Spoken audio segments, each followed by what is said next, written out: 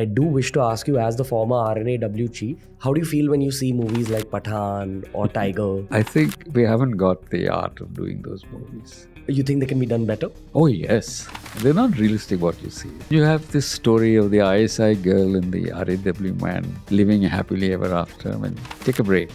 I haven't seen Pathaan and I won't see it. It's not an accurate depiction. I'm not going to waste my time.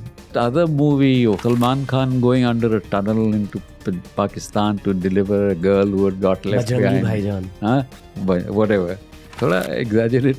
What does a real spy movie constitute? It means dealing with actual facts, living a lonely life. You should see that movie, Bridge of Spies. Okay. That is how real spy movies are made. You have to have entertainment which is fun and realistic.